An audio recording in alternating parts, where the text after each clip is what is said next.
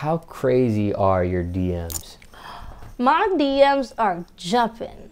Like, I used to be like, oh, send me a DM. But I don't even do it now because now it's like 200 DMs at one time. I get, if I tell a girl to send something to me, like, hey, send me, I don't even do that anymore. That's like creep life. I don't want to tell girls to send me naked stuff or twerk videos. But I have, and they send me, not naked stuff, but I asked them to send me twerk videos, and them bitches be busting it open in my DM. But the niggas always want to send me dick pics. Like, I didn't ask for that. I don't even want to see it, but they do it all the time. And then it's just, I just get crazy DMs and oof.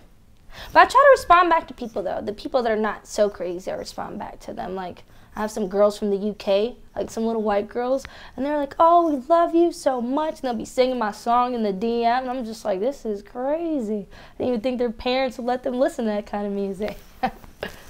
Yeah, I was just asking how crazy that was, and you know, I'm sure people holler at you. Yeah. Celebrities, athletes. Yeah, I was just about to say that.